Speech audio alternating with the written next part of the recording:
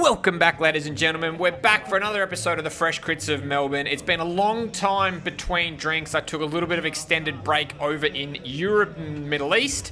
We're back and we've got a special episode in store for you. You can see this is not your average crit.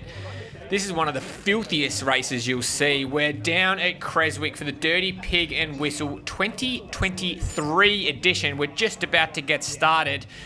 This ain't your normal crit race. This is a fully fledged gravel race.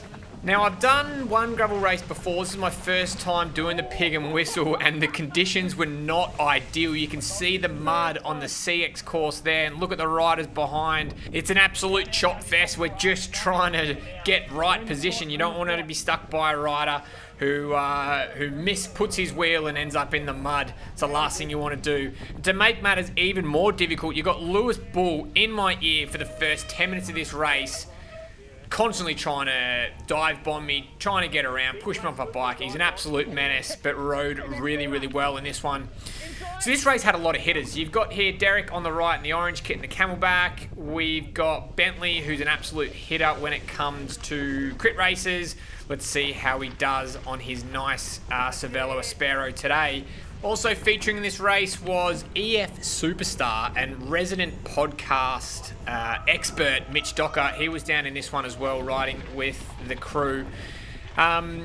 As well as we had Mitch Cooper. I think Murray was here, who came second place at Tour of Mansfield and Masters A. So, look, safe to say, it was not going to be an easy race. It was going to be full gas from the start. I wasn't ready for it, but you know, I probably should have expected it, if I'm honest. So if you're new to the channel, if you're new to Fresh Crits, I strap cameras to the bike and go out and race. If it's CX racing, crit races, road races, or like we have here, gravel bikes. And so if you dig stuff like this, please hit the like and subscribe button. It does the channel a hell of a lot of favors.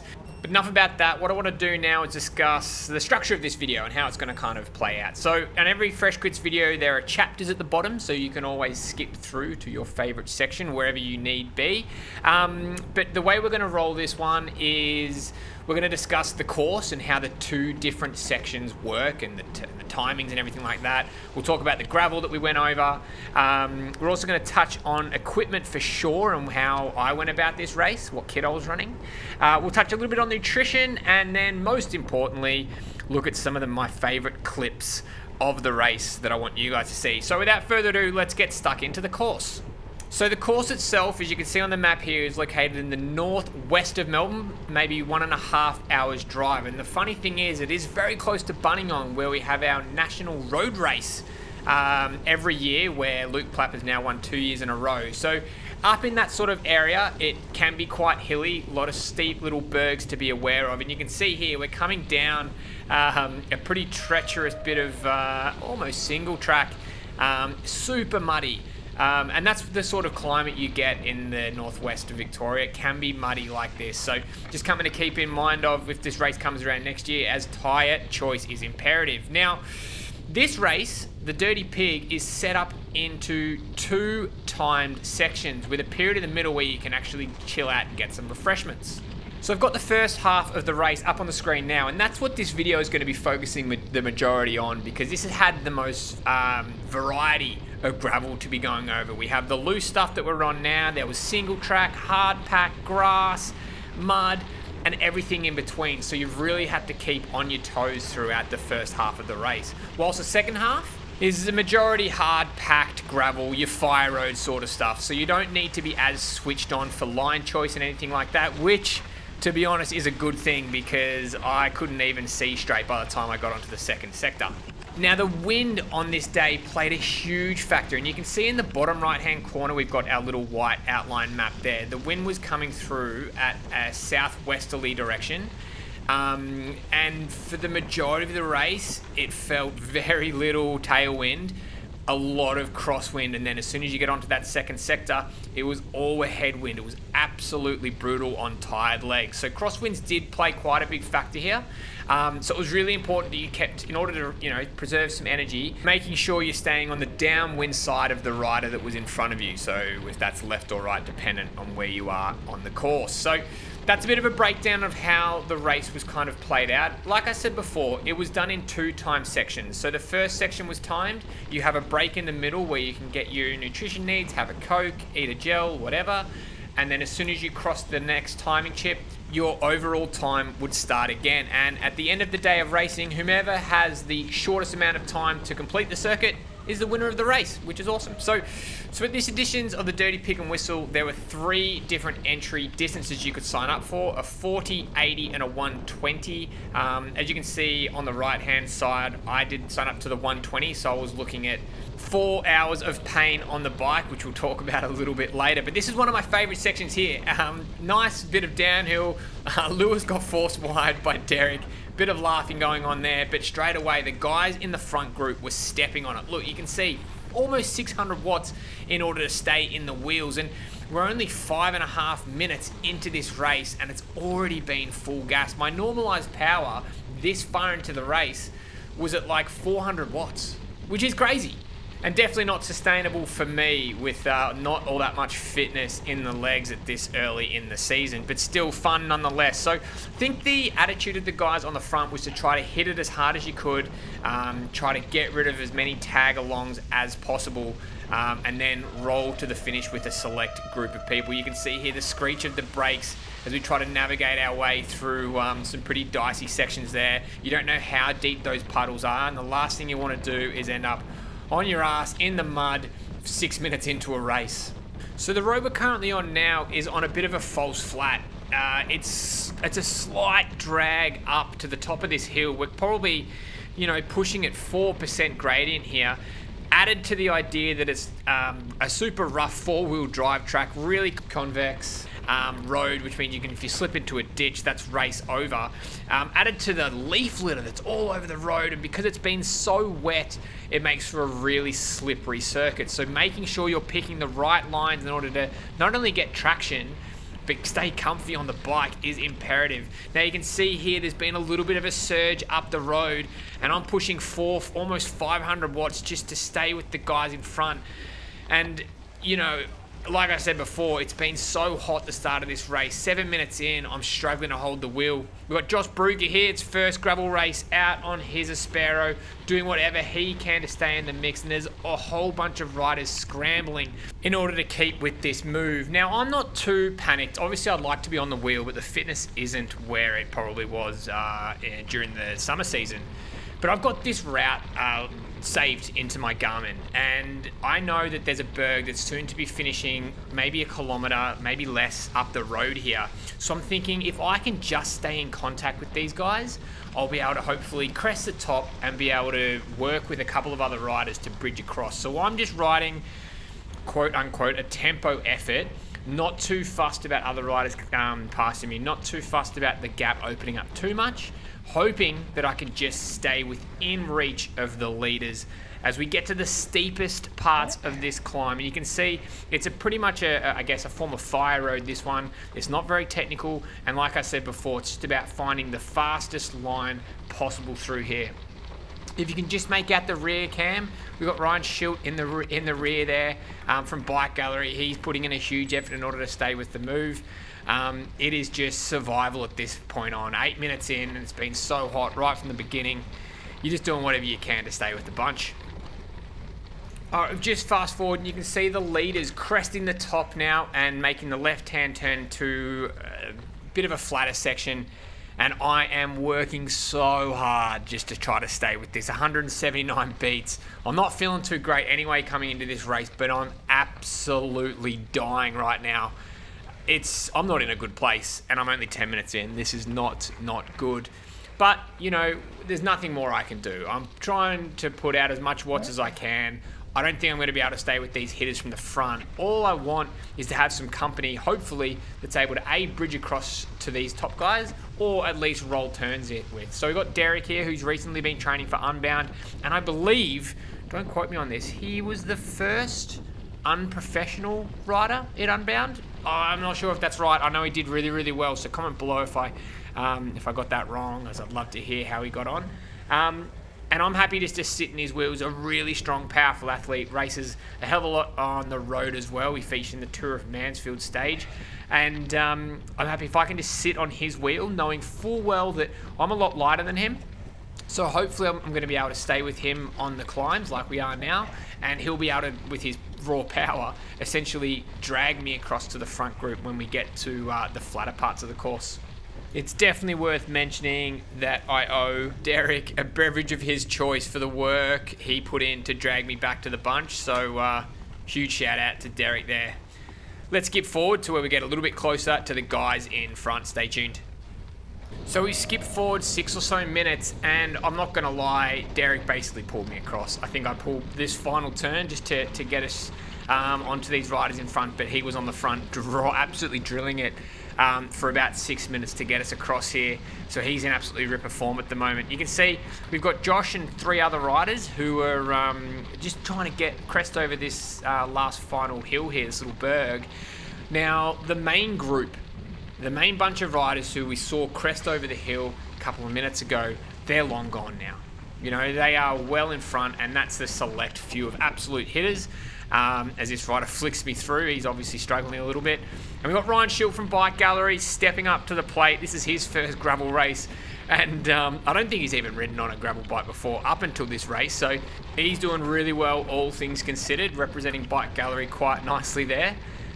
Josh Brook, obviously with Cycle Speed. These guys, it's a good group. You know, we know all these guys are going to work, so I'm going to do what I can to stay with this bunch for as long as I can, because the last place you want to be on with 107 Ks left is riding solo. A couple of minutes we've skipped ahead, and we're riding on some pretty corrugated road here. Really, really bumpy, plenty of potholes, and it isn't until Joshy does a little bit of a bunny hop over a massive puddle, throws the chain off, and he looks down and realised he can't get the chain back on. So as I ride past, I'm saying, just relax, throw the chain on, don't panic. And that's exactly what he does. He pulls over and throws it on. The last thing you want to be doing in situations like that is panicking, breaking derailleurs as you try to put the chain back on. Just relax, you've got plenty of time to get it done. And Josh is back with us in no time as Derek puts in another huge effort to bridge across. Alrighty, we skip forward another 7 or so minutes, and Josh has just come back to join us after his little mechanical he had earlier. And these guys are ripping a good turn on the front, but they've missed the left-hand turn here. You can see the signs. They've missed it. I almost missed it. I slam on the brakes, finally get through. Poor Josh, the other guy, keep riding on. It's like it's not hard enough since he's already had a mechanical and sprinted on. Now he has to jump on the brakes, turn around and come back this way. I definitely recommend for any sort of road race or gravel race or anything like that where you have to make, you know, corners and turns and stuff, to load it up into your Garmin. It'll pre-notify you of when you need to make those corners and just makes life a hell of a lot easier. It's been 6 or so minutes since the last clip where we missed the turn there. And Josh, you can see in the rear cams, joined us. These crosswinds, these tail crosswinds are absolutely grueling. I can't get a sit, and I'm working so hard just to stay in the wheel of Ryan. And I'm just struggling, really, really struggling. Heart rate at 178, really maxing out threshold right now. I needed Josh to come through to help provide some support for me. As you can see here, in the last 6 minutes, Derek actually attacked the group, or not so much attack, but rode off the front. He's just the stronger rider on the day, but he's realised that he needed to sit up, or maybe just we caught him, and we eventually catch him up and roll a group of 4 in this section trying to catch the lead group. Like I said before, there's probably about 16 or so riders up the road. Now obviously they're probably working pretty well together and they're proper hitters, so the likelihood of us catching them is quite slim. Ideally in this part of the race we should just be riding a nice tempo, stay recovered, knowing full well there's 100 Ks of gravel ahead of us. So you can see here now, this is one of the smoother parts of the circuit. Nice tarmac. Especially when you're on gravel tyres. Look, you're not going too fast, 34 kilometers an hour, but it's a bit nicer and a bit smoother to ride on this than it is on that corrugated gravel stuff. But it isn't till the road starts to go uphill that we're pushing 350 watts just to stay in the wheel. Me and Ryan look at each other and are like, mate, this is no point. Why are we working so hard? There's so long to go in this race. So we essentially sit up and let both Josh and Derek to go on their way, work together as 2 to try to catch the lead group. Now, who knows if this was a good call at the time. They were obviously feeling pretty strong. Meanwhile, me and Ryan were kind of wanting to wait, look behind to see if there was another group of maybe 6 or so riders that we could work together, roll turns with, and meet everyone back at Clunes. But what we'll do now that those guys are riding off, and me and Ryan are going to wait for the next bunch of riders to come through, why don't we talk about the gear setup? Let's skip over to that now. Here is my absolute weapon of a rig that I was riding for the Dirty Pig and Whistle. Obviously the frame, they're everywhere, these ones. Focus Maras, I think I picked it up cheap during COVID. Alloy frame, carbon fork. Maras is a CX bike, but the jury's still out if it's what's the difference between a gravel and a CX bike. I'm sure everyone's going to pipe up in the comments below to let me know. It's a 42 tooth front chainring.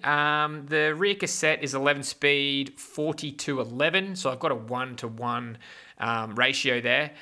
With a mountain bike derailleur, it's obviously a 1x. I put on 38mm bars for this race because I wanted to get as aero as I possibly could. Probably not the best if you want to be doing gravel riding, although I've ridden now single track on it, and do you know what? It's absolutely fine. The rotors, obviously they're SRAM ones. I think they're 160s.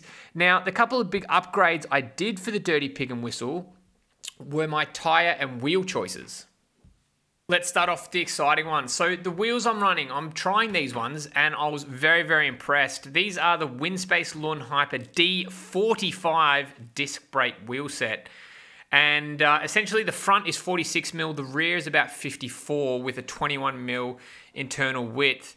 Carbon spokes, ceramic bearings, super, super lightweight, about 1,400 grams.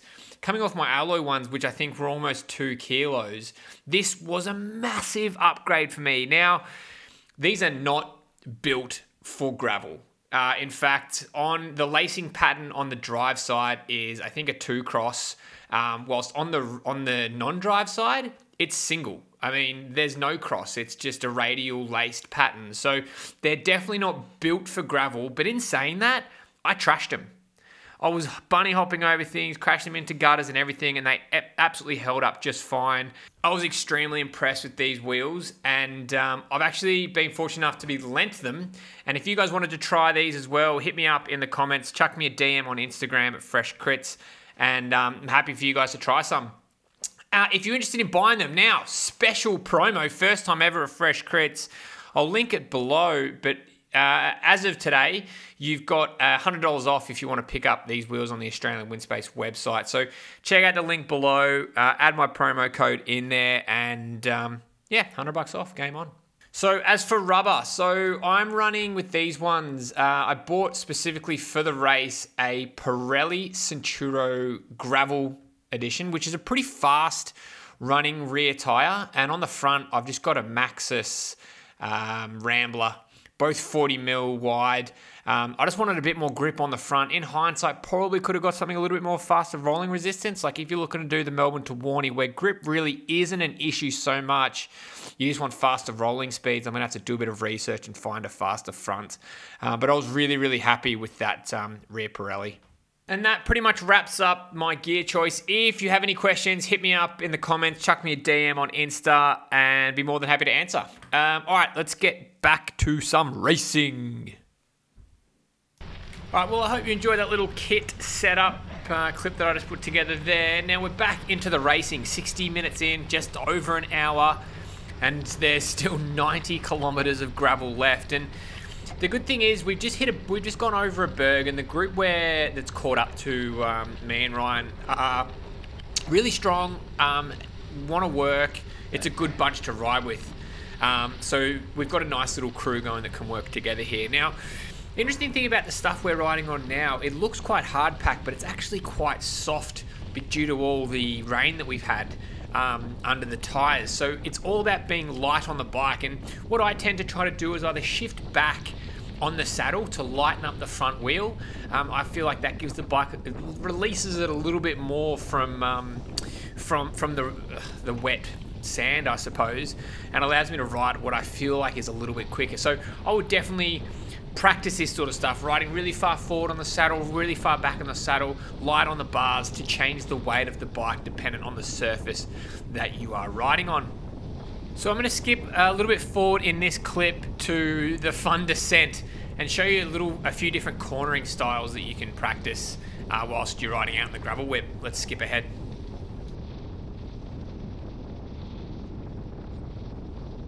So we're hooking down this one 50 kilometers an hour. I didn't realize how sharp this left-hander was, and I completely overcook it. Now, it kind of raises an important question here. If you know you're gonna not make a corner, your tires can only have so much traction. You can either be full steering into a corner, or you could be all on the brakes. You can't do both. Well, you can, but you'll probably end up on your ass. So if you know you're gonna be going wide on a corner, try to pick a soft landing spot where you can jump on the anchors and wash out all that speed where possible. Now, the great thing about these gravel tires and these gravel bikes is there is so much traction, especially if you're running tubeless like I am and you're running low pressures. I think I was running like 30s on the rear and about 26 on the front. That's PSI.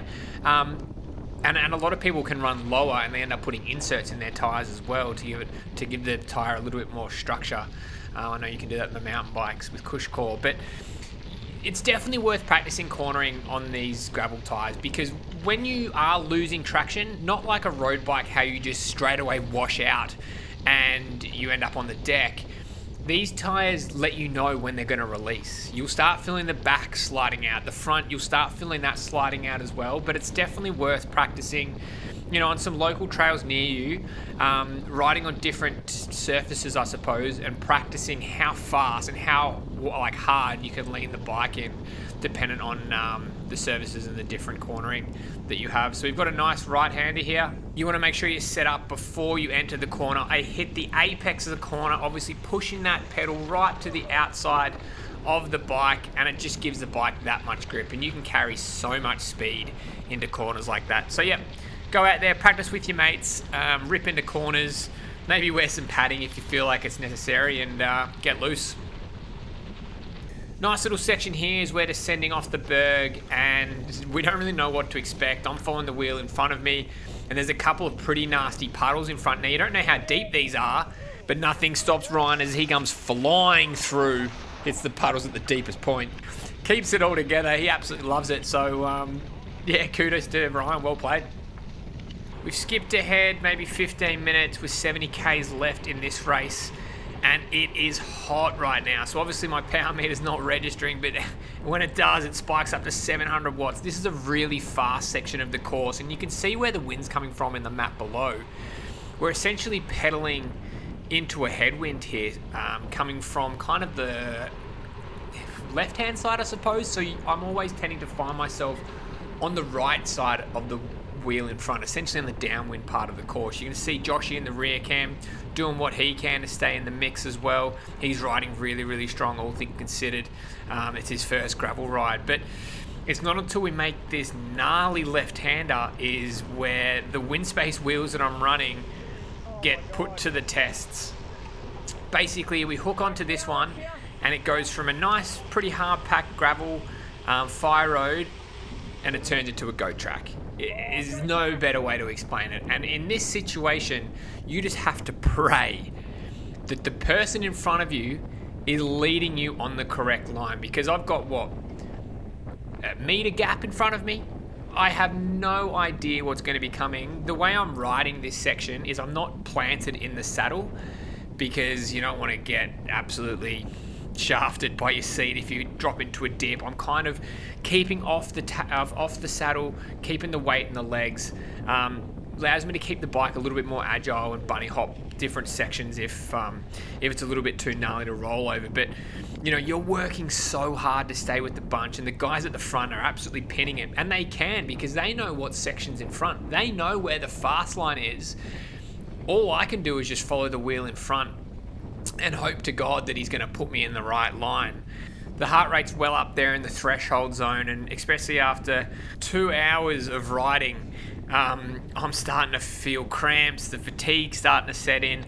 I'm not in a good way. I haven't been able to get nearly enough carbs in I'm just in survival right now, but thankfully we're off the goat track, but it isn't too long till we hit another gnarly section, so why don't we skip forward and jump into that one.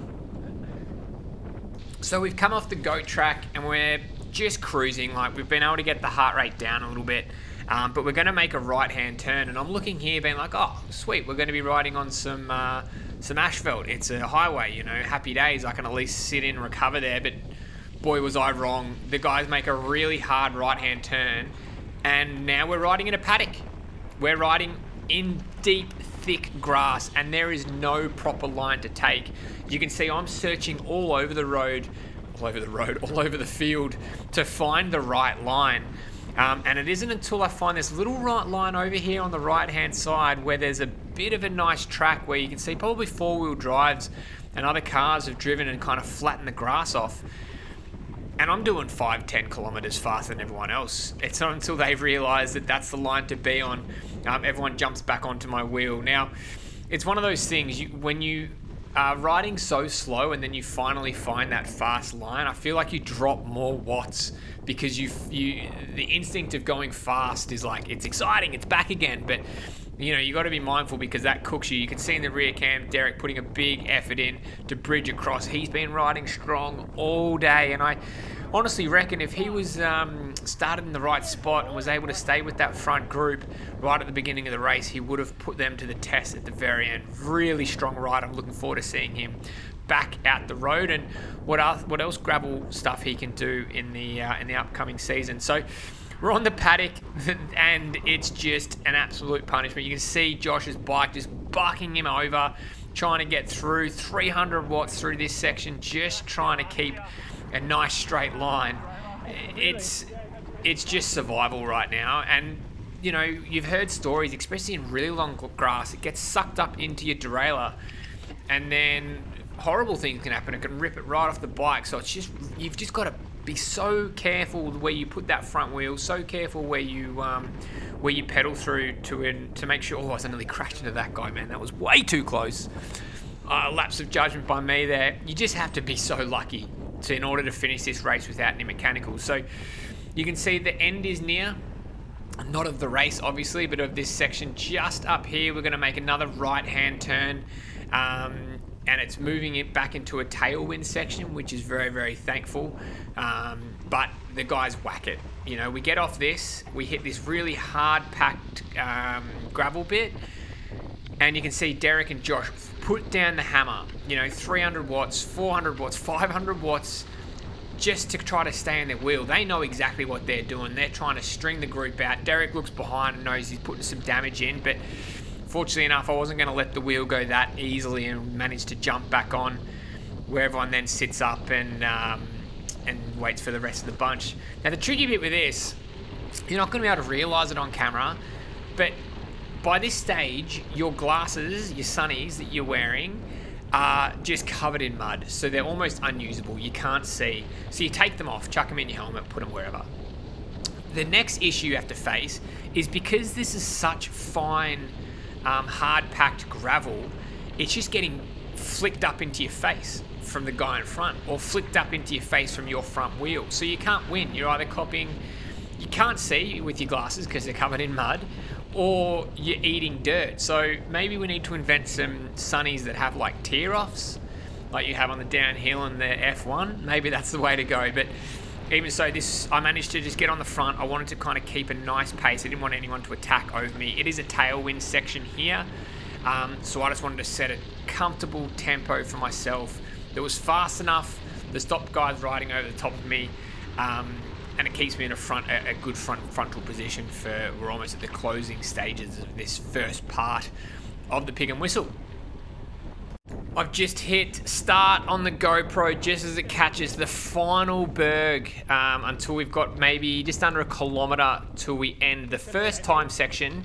And you can see in the camera below there are riders scattered everywhere. You can see Josh putting in some huge efforts in the rear cam, head down, just powering over this little Berg. He's featured, I think, another mechanical or just misplaced his front tyre, and ended up having to unclip, but he's got back straight on and roll straight to the front. Meanwhile, I'm absolutely cooked. I'm seeing cross-eyed. 300, 400 watts to stay in the wheels here.